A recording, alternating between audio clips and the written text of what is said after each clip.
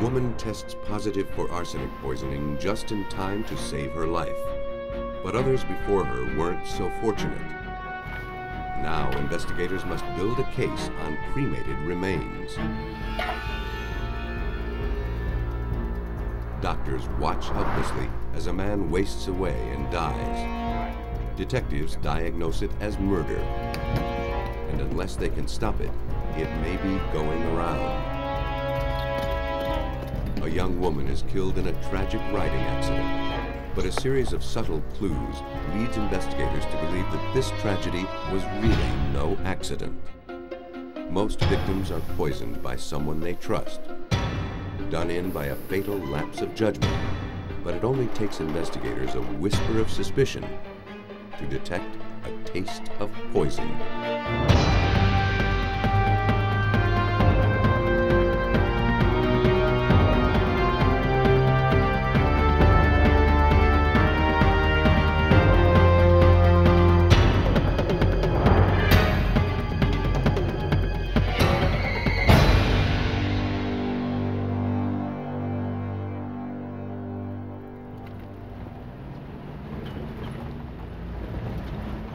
In March of 1988, in the rural town of San Angelo, Texas, paramedics responded to a call at the home of Lita and Algie Nobles. Hey.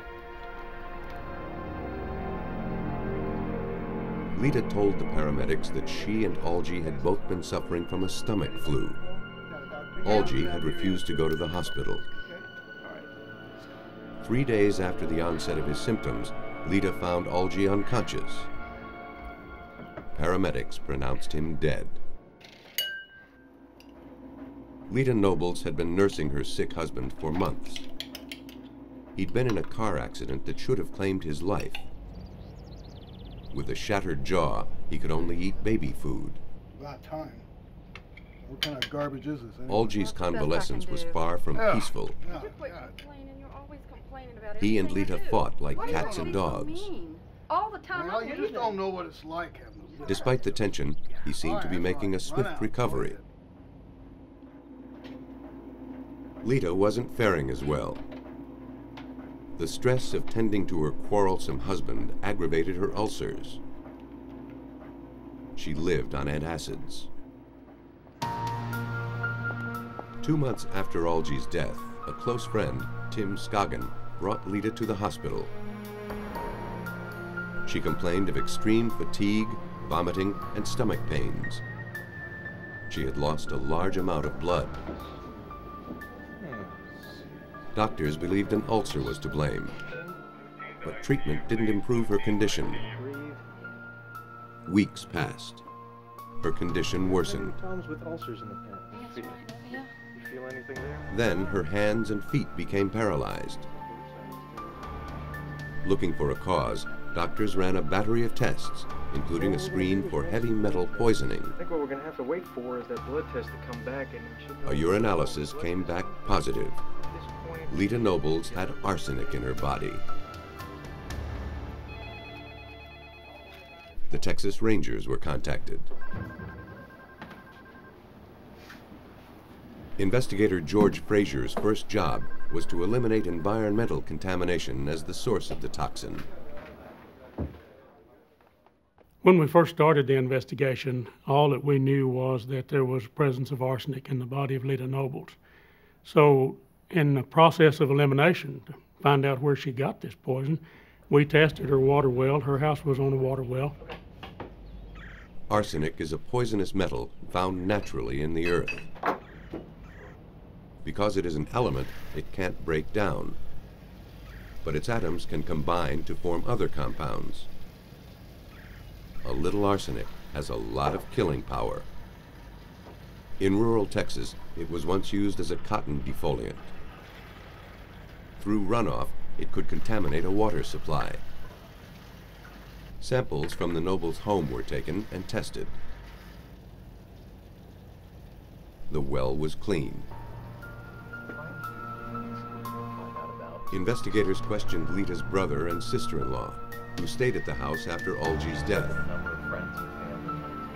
Neither of them suffered any symptoms, even though they had eaten all of their meals there.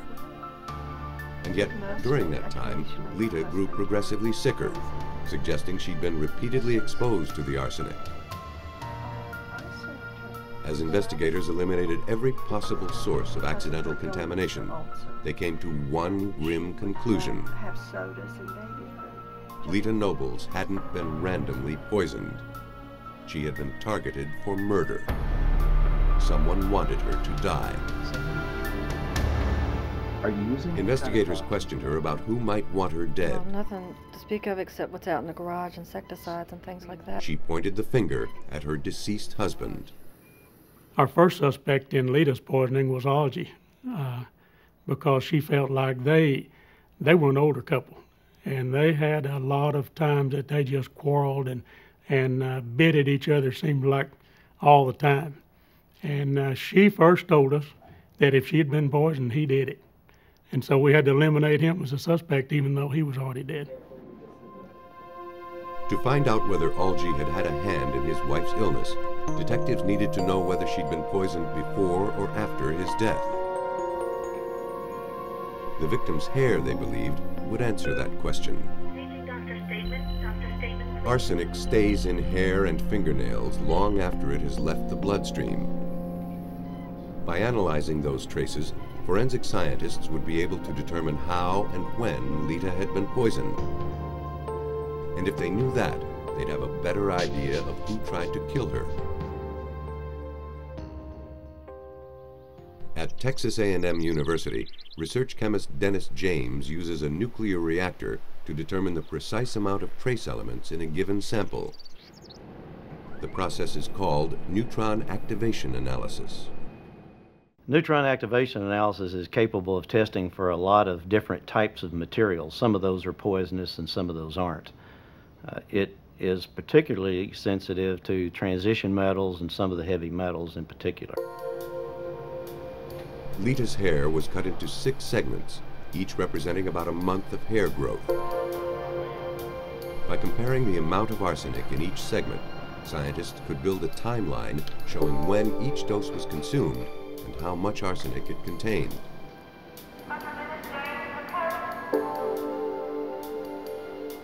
The canister containing the samples is shuttled to the core.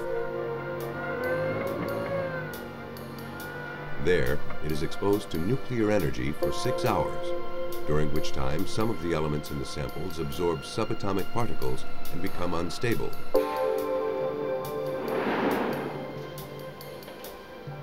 Once removed from the reactor, the elements decay, losing the extra subatomic particles.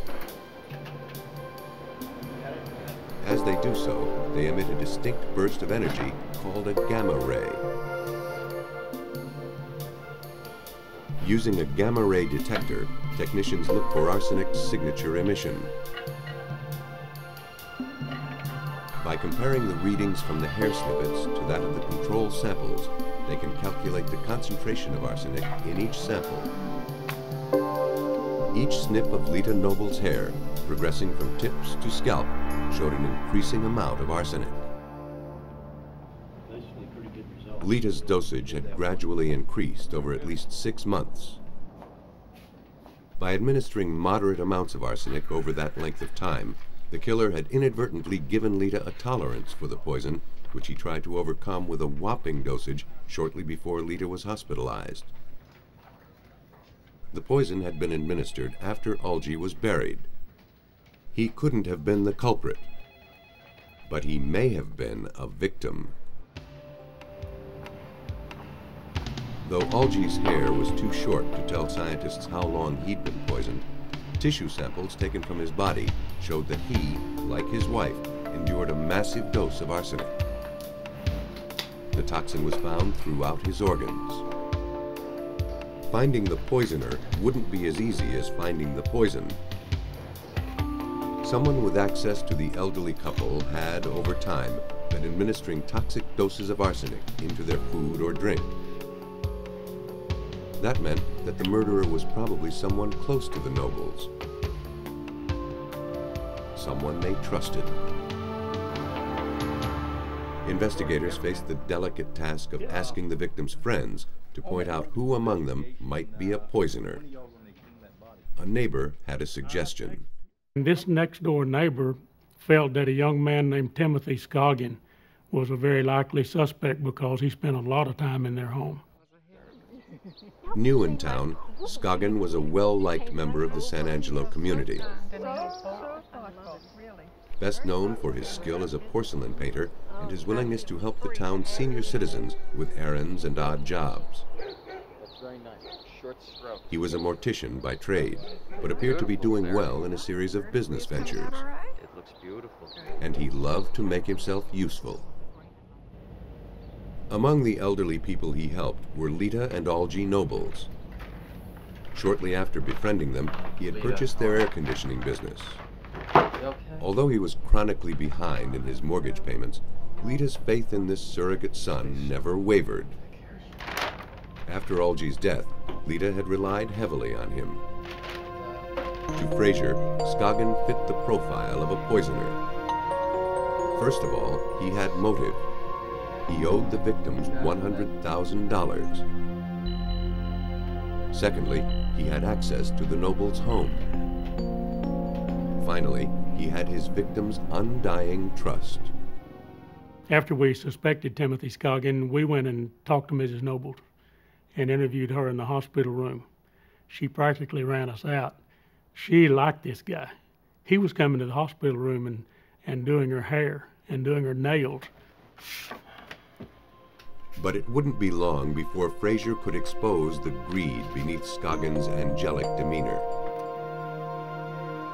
He learned that during the time of Lita's hospitalization, there had been a lot of suspicious activity in her bank account. While she lay in bed, nearly $48,000 in personal checks had been written to Tim Scoggin. Suspicious for a woman who had no use of her hands. She has these rubber bands and braces on her hands and couldn't sign her name if she wanted to. So we passed those checks in front of her and asked her how she signed those. And that was enough to convince her that he was the one. But check forging doesn't prove homicide. If If detectives were going to turn their suspicion into a murder charge, they'd need to know more about what made Tim Scoggin tick. A probe into his past convinced investigators that his penchant for poisoning didn't start with Lita and Algie Nobles.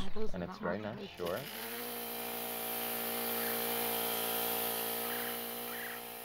Investigators learned that before moving to San Angelo, Tim Scoggin had lived with two elderly sisters who had died suddenly within days of each other.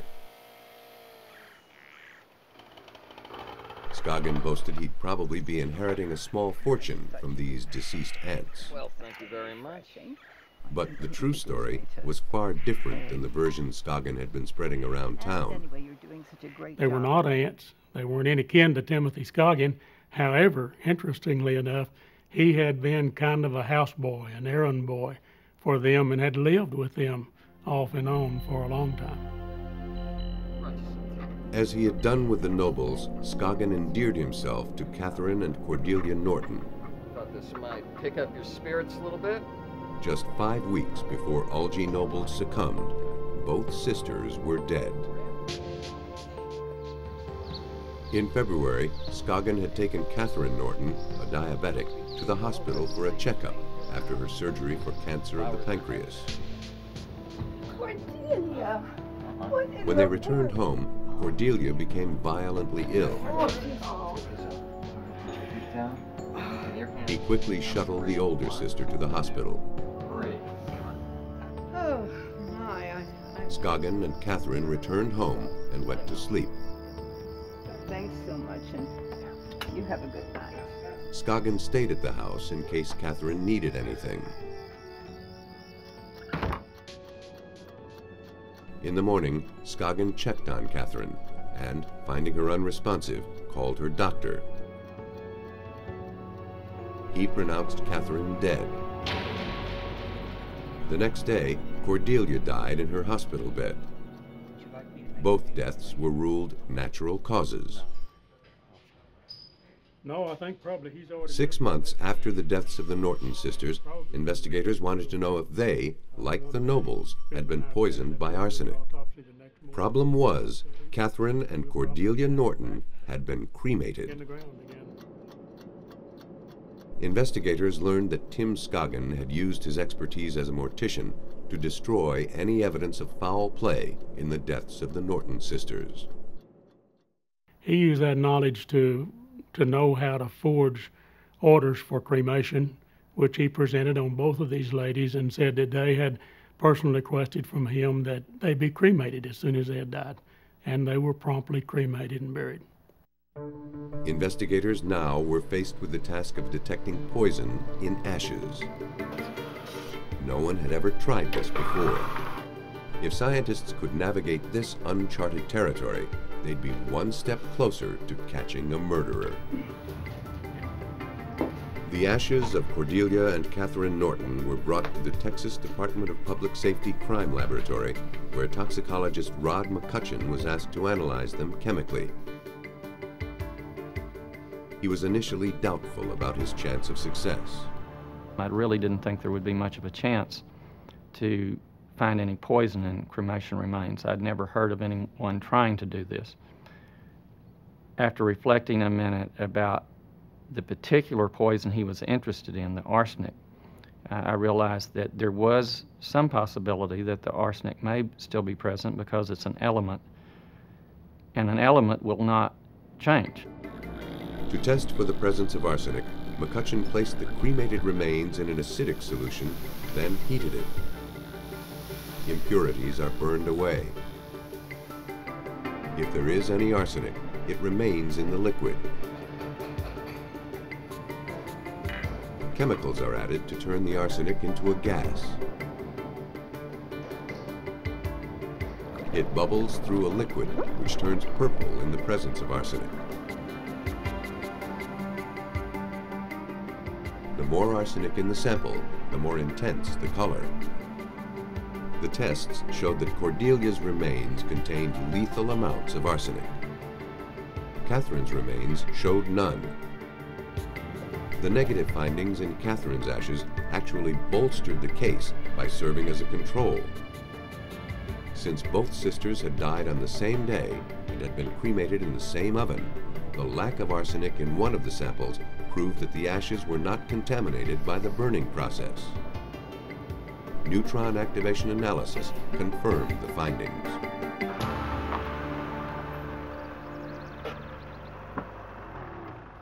Detectives began their pursuit of Scoggin by seeing if he had purchased arsenic. They visited the local grocery store. There's nobody in there, Farm. Can I help you? Yes. Here, Tim Scoggin's love of familiarity would strike against him. The clerk told detectives that he remembered Scoggin buying a large amount of rat poison shortly before any of the victims died. The primary ingredient of rat poison is arsenic. Investigators deduced that Scoggin had mixed the poison with products that he knew only his victims would eat: Algie's baby food and Litazat acid. Since he regularly delivered their groceries, he could have mixed up the rat poison before bringing them over. To test their hunch, investigators searched the Nobles' cabinets and refrigerator. Most of the food had been thrown away, but a few of Litazat acids were still around. A single bottle of the medicine tested positive for arsenic. Based on the scientific evidence, law enforcement was ready to take Tim Scoggin into custody. The real strong thing that made the case for us was the work done in the laboratories. Of course, there's no other way we'd have ever found arsenic in those ashes nor in the body of Mr. Nobles. And so the people who did the forensic work really are the ones who turned the crank in this case for us. We'd probably still be working on it if it hadn't been for them finding this heavy metal poison. Scoggin was arrested for the murder of Algie Nobles and the attempted murder of Lita. He was found guilty and sentenced to life in prison.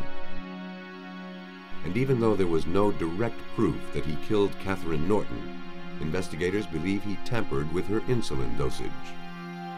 He subsequently pleaded guilty to the murders of both sisters and was given 2 50-year sentences.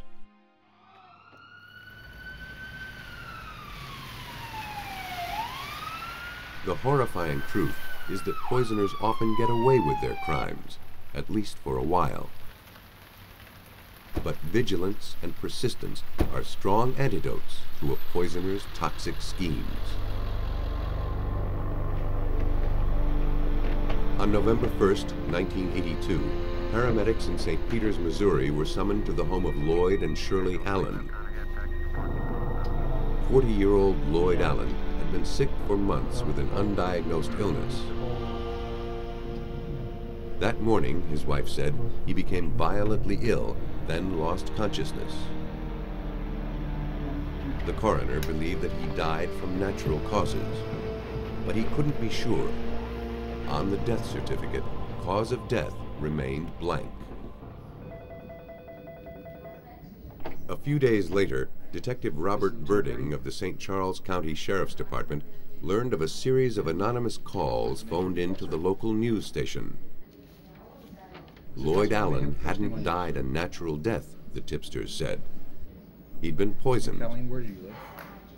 A canvass of Lloyd Allen's neighbors was initiated, and it was subsequently learned that the anonymous phone calls came from one or more of Lloyd's neighbors.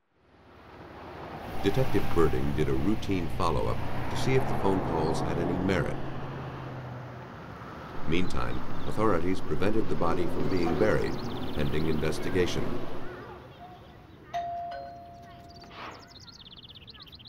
Hi, ma'am. I'm Sergeant Birding with the St. Charles County Sheriff's. The neighbors told police that the timing of his illness was suspicious. Lloyd's health and behavior changed drastically after his new wife and her daughters moved in. To investigators, these neighborly observations didn't seem like much at first. Hardly the kind of information to hang a murder investigation on. But they prompted police to ask more questions about the Allen family. Friends and neighbors told police that problems began shortly after Shirley and Lloyd married in the fall of 1981. Everyone was pleased that Lloyd, a sociable and generous man, had finally found the love and companionship he'd been looking his whole life for. It was his first marriage, but Shirley's fourth. After the wedding, Lloyd brought Shirley Allen and her two daughters, 15-year-old Norma and 12-year-old Paula, into his home. Now he had an instant family to banish the loneliness and a true soulmate in his new wife. Norma? Norma? Norma? But winter brought stress and unhappiness to the family. Go on back to your room. Norma ran away from home several times and eventually landed in juvenile detention. The marriage grew strained. Then Lloyd started feeling sick. Lloyd went from doctor to doctor. None was able to relieve his symptoms or tell him what was wrong.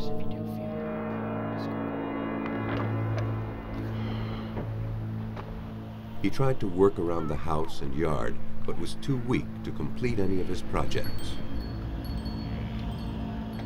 Detectives learned that Shirley tried to boost his stamina with an iron supplement drink, but it didn't help. As he grew sicker, he began keeping him away from other people. Suspicions began to center around Lloyd's new wife. Drink some more. The neighbors related to us that she was segregating him from neighbors. He wouldn't be seen out very much. He wouldn't be able to acknowledge their hellos and their gestures of greeting because of his poor health. And it appeared to them that Shirley was concealing Lloyd. Then, finally, she cut him off entirely. A neighbor had come to pick up a wheelbarrow he'd loaned to Lloyd. Concerned about his friend's diminished health, he urged Lloyd to seek another doctor. The conversation was cut short when Shirley arrived. She ushered the neighbor out and later filed a trespassing complaint against him. Shirley's behavior seemed odd, but investigators couldn't hang a murder case on neighborhood gossip. Birding needed to discover a motive. He did. Shirley was the beneficiary of a $25,000 life policy. And we also learned that she was the beneficiary of Lloyd's will, which had recently been changed. It is only natural for a wife to be named as her husband's beneficiary. But it was the timing, not the payoff, that gave detectives pause. Lloyd's health began to decline just days after signing the papers. That was something to go on, but not much. It didn't provide the kind of firm foundation detectives required to move forward. Birding hoped that an interview with the suspect would reveal something more, but he was met only with stock answers. Of course, she gave us some exculpatory statements that Lloyd Allen's death was of natural causes. He's being treated by a variety of physicians for a variety of illnesses that she described to us as depression. There was a litany of medications in the home that she said that he was taking for his treatment. The fact remained that the victim had continued wasting away with no apparent cause and no evidence of disease.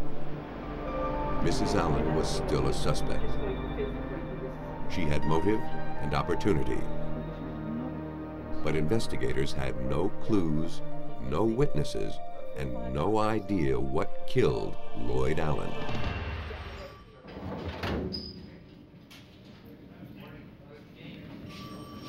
Lloyd Allen was dead, and detectives suspected he was poisoned by his wife. But they had no way of proving it. The investigation stalled. This is in regard to the death of Lloyd Allen. Then police got a break when a witness came forward. I don't want to talk over the phone. Is it possible? 4 days to come over after to my Lloyd's house? death, Shirley's daughter Norma called the 39 sheriff's Drive. department. She told them she was in possession of the poison. The other day Norma backed up her story with some evidence. Inside a brown paper bag, detectives found a wine bottle filled with green liquid. On the label, a handwritten warning read, "Don't drink." A warning that Norma told police her mother asked her to write. Norma said she wasn't sure what was in the bottle, but she suspected it was antifreeze. She told investigators that over the last 2 months, she'd seen her mother giving the liquid to Lloyd. Norma also told police that she'd witnessed her mother mixing gas treatment with sugar and orange food coloring to simulate the iron supplement.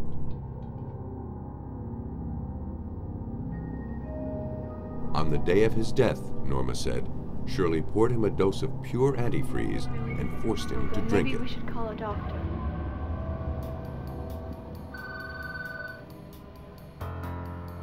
Guided by Norma's testimony, toxicologists tested the contents of the bottle for antifreeze. A sample of the liquid was injected into the gas chromatograph.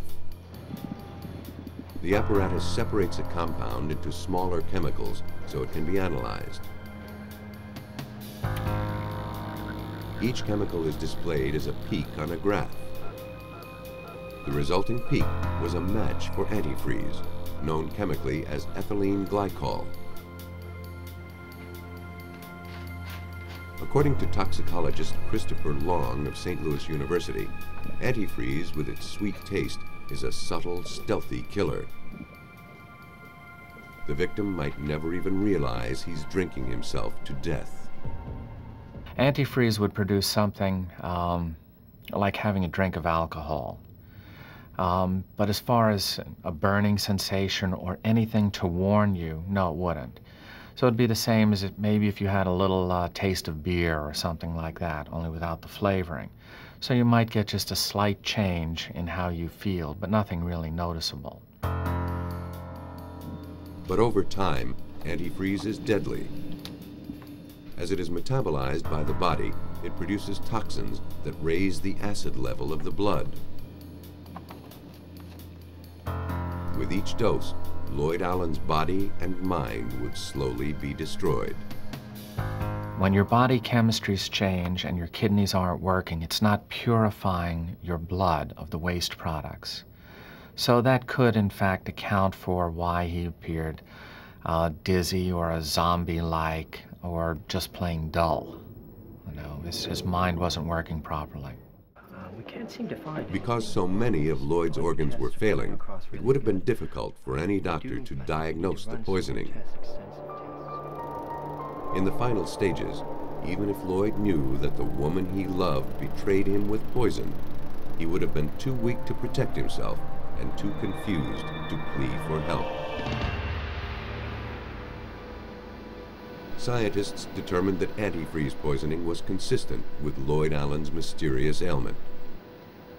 To prove it, the body was autopsied and tissue samples were tested. His liver, kidneys, and brain contained crystals formed by the breakdown of massive quantities of ethylene glycol.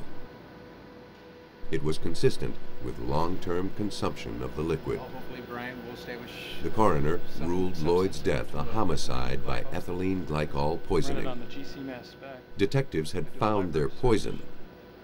Now they had to be sure about the poisoner. Well, Norma was a troubled teenager who'd been at odds with her mother for years.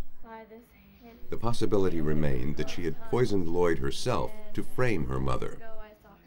After a series of interviews, that theory was quickly discounted.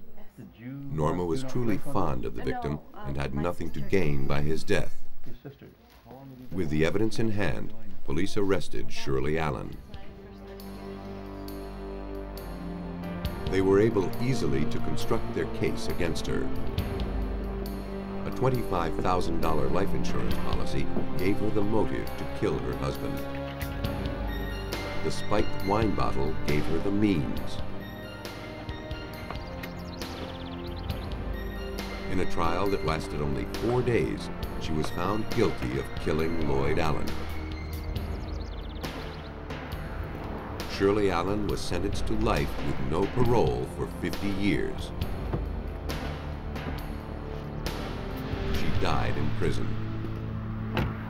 Without the forensics evidence and learning that actually Lloyd Allen's body contained ethyl glycol, we would not have had a homicide investigation. We would not have learned of his death as being a homicide, and Shirley Allen most likely would have gotten away with his death. Because of the concern of Lloyd Allen's neighbors, a cunning murderer was brought to justice.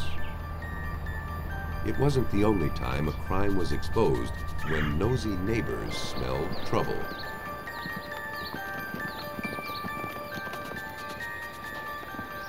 It was a summer evening in 1980 when David Davis sped to his neighbor's house in Hillsdale, Michigan, pleading for assistance. Davis told his neighbor that he and Shannon, his wife of 10 months, had been riding when her horse reared, sending her tumbling. She had struck her head on a large rock. Injured, but still conscious, she sent him for help. The men arrived to find Shannon Davis unresponsive. Her head was bleeding. Her skin had a bluish cast. They rushed her to the hospital.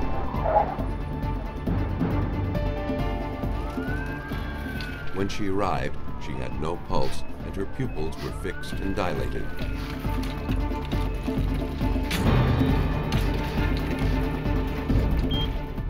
Technicians attempted to resuscitate her, but failed. Doctors determined that she had died of a head injury from the fall. Case closed. But not for long. 2 months later, the incident came to the attention of Michigan State Police Detective Don Brooks. Brooks had heard that Davis's neighbor had refused to let the case die. The death was ruled to be an accident, but the circumstances are such that he felt this was probably a murder case. Suspicion took root in the neighbor's mind the day after the death, when he revisited the scene. He noticed that the branches of a nearby tree were marred by 2 circular bruises, suggesting that horses had been tied there.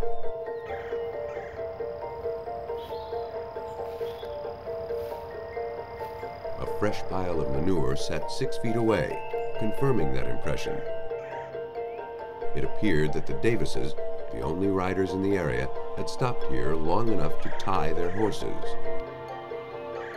That didn't fit with Davis's story about the victim's horse bolting and his mad rush to find help.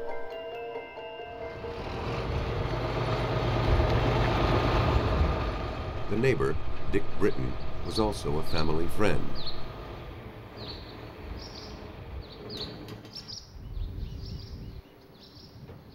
But he grew concerned that Davis was hiding something. First, I felt guilty thinking that way. I kept thinking, well, I got to be wrong, but this went on for quite a while, and you just keep thinking, and things just didn't add up, didn't make sense. Shannon and David had been married for only 10 months before the accident, wed after only a 7-week courtship. It was love at first sight. After their marriage, Shannon came to live on Davis's farm. He taught her how to ride. To Britton and the victim's family, the account Davis had given didn't fit with the way he'd seen Shannon riding just minutes before the accident. She was a cautious rider with a quiet horse. Shannon's parents really didn't know much about their son-in-law, except that he made their daughter happier than they'd ever seen her. After the accident, the victim's parents had clashed with Davis. He wanted to have his wife cremated. Cremated? No way. Hey, listen. They insisted on burial, and so Shannon was buried.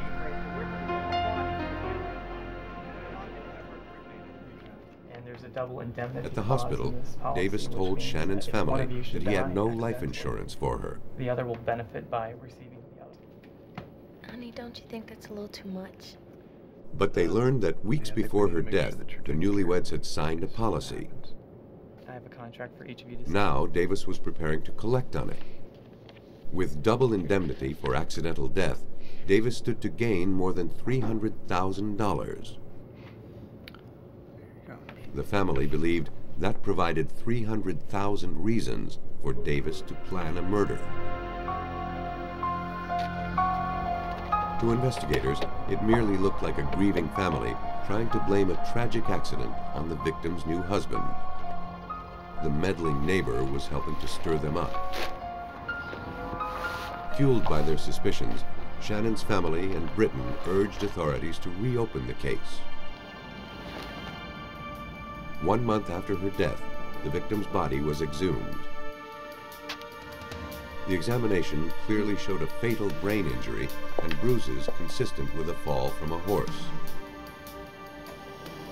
A routine drug screen was also conducted, but the physical damage was so compelling that the case was closed a second time, even before the drug screen was completed.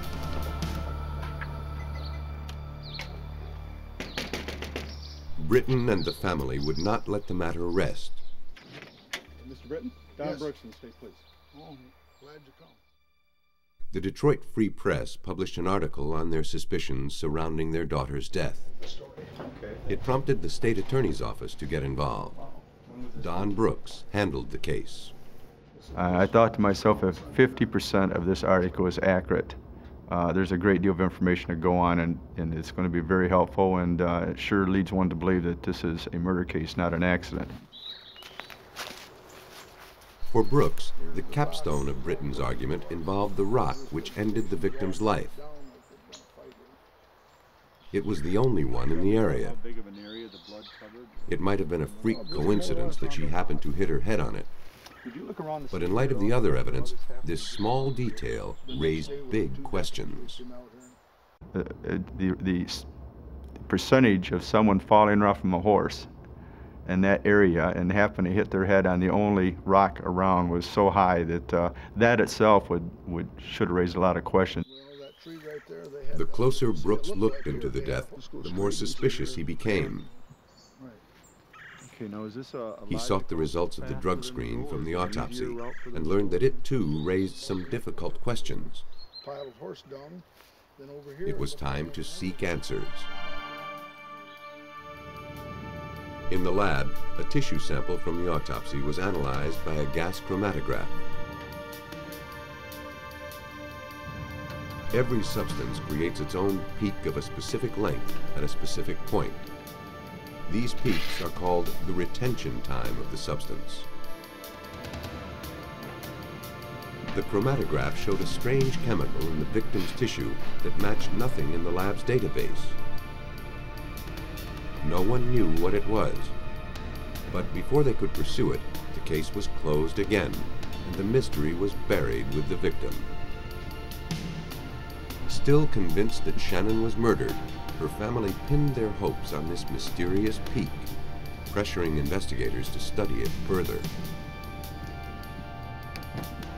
Technicians toiled for weeks, but couldn't identify the compound. They ruled out instrument error. They simulated the conditions of embalming and burial on sample tissues to see if the victim's tissue was contaminated after death. No matter what they did, they couldn't isolate the chemical. All they knew was that there was something in the victim's body that shouldn't have been there. And they had no idea what it was. 4 months after the tragic horseback riding fall that ended Shannon Davis's life, grave suspicions swirled around the so-called accident. Based on the questionable crime scene, the insurance money, and the curious lab results, Brooks was convinced that foul play was involved in the victim's death. Now he had to prove it. You put it all together, and it was very obvious to me that this was a murder case. He set his crosshairs on the victim's husband, David Davis. But Davis had moved to Florida. Investigators had no choice but to watch him go. Though the circumstantial evidence was heaped against him, there was no solid proof that he lied about the accident. Even if I received a confession from Dave Davis, we still had the problem with the autopsy saying that those injuries were consistent with falling off from a horse, striking the head, and the cause of death was the injury to the brain. So that became the challenge of the medical community at that point. The case teetered on the mysterious chemical peak.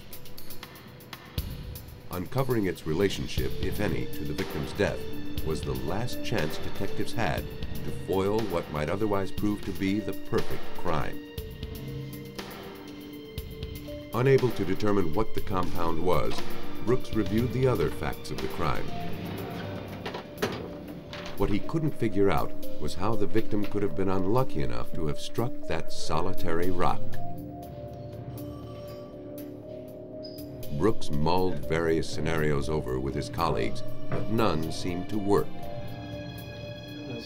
Then, a moment of inspiration struck, revealing a scheme that would tie up all the loose ends and explain the mystery chemical.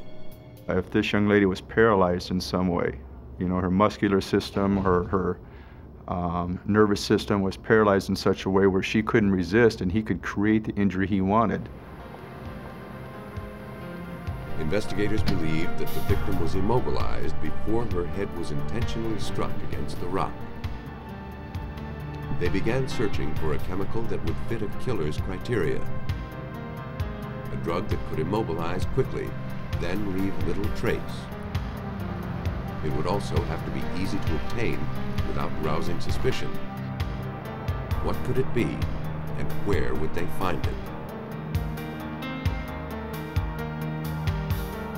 Since Davis lived on a farm, it was likely that he had access to compounds designed for animals. Detectives interviewed one of the vets employed by Davis. He described a litany of sedatives and tranquilizers. Among them was a drug that seemed a likely candidate. Succinylcholine is a powerful muscle relaxant. In humans, it can paralyze the respiratory system in seconds. Because it breaks down into chemicals naturally found in the body, SCH is considered a nearly perfect murder weapon, one that wouldn't show up in a gas chromatograph. At Brooks's request, toxicologist Tom Carroll of the Medical College of Ohio tested it anyway.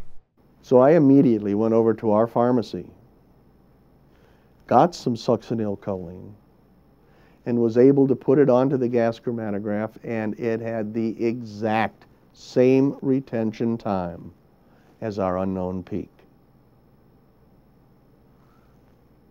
Bingo. We thought we had something. To confirm the results, the chromatograph was recalibrated and the SCH retested a total of 5 times. Each time, the results were identical. But for absolute confirmation, the tissue samples had to be tested on the more sensitive mass spectrometer to see if the chemical could be isolated that way. The samples were sent to 2 labs for fine-tuned analysis. Unfortunately, neither of the mass spectrometers could distinguish the chemical in the victim's tissues. Carroll took the SCH and the tissue samples to Stockholm, Sweden, where scientists were experimenting with methods to analyze chemicals very similar to SCH. Shannon's tissues were tested in the spectrometer there. The initial results were disappointing. Test after test failed to reveal the chemical. If they couldn't find it, then Davis would have committed the perfect crime. Carroll wouldn't allow that to happen. Investigators pressed on. The precision that made the spectrometer so sensitive also made it temperamental. After scores of attempts, a tiny adjustment to the temperature of the equipment brought hard-won success. Boom. We had found it. And I mean, you talk about a celebration. This was some hooping and hollering that you never believed. From there on out, it was simply a matter of doing more extractions, getting all the data necessary. We were now able to identify it in the tissues. Now, investigators had to determine how the chemical was introduced into the victim's body. More than a year after her death, the victim was re-exhumed and a new autopsy performed to look for a likely site of injection. It revealed extensive bruising on the left. These injuries told of a hard fall. The right side was uninjured, except for 2 curious marks, one on her shoulder, one on her wrist. These 2 bruises represented the faint tracks of a killer's needle. They had been overlooked before because no one suspected that a needle was used in the crime. As investigators prepared their findings, they thought their long struggle was over.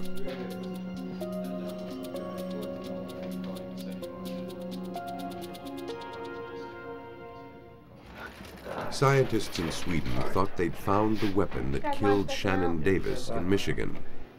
Through sheer diligence, they perfected a way to isolate traces of deadly SCH from human tissue. The jubilant team told investigators that they could now arrest the suspect, David Davis. We told Don Brooks, we told him back there, we got it. Get him.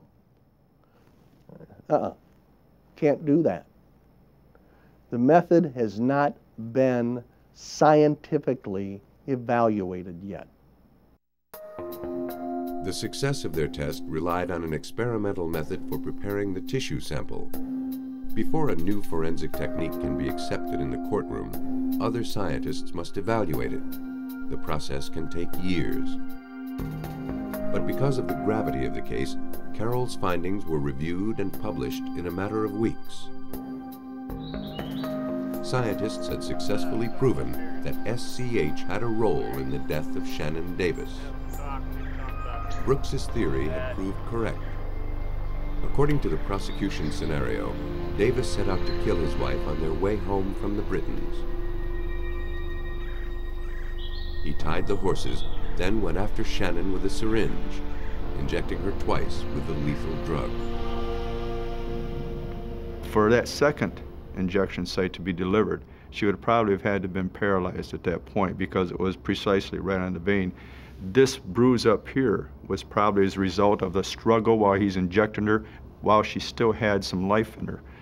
And that's how I think it. You know, once she goes to the ground and collapses, then he can pick her up and drop her onto this rock, and that will create the effect of falling from the horse. It was a cleverly thought out plan, undone by the scientific method. Davis staged what he thought was the perfect crime. The only problem was the perfect murder weapon was no longer so perfect. David Davis was convicted of first-degree murder and sentenced to life without parole. Brooks suspected that Shannon Davis wasn't the first person whose death by SCH poisoning was overlooked. But because of this case, hopefully, she's one of the last. And so to be a part of an investigation like this, where the medical field, basically, or the information about succinylcholine in the medical field has been rewritten, that's kind of a nice thing to be a part of. It's impossible to know how many more victims have been killed silently by people they trusted. Poisoners may never lay a hand on their victims, but with advancing forensics techniques, it's getting harder to escape without leaving a print.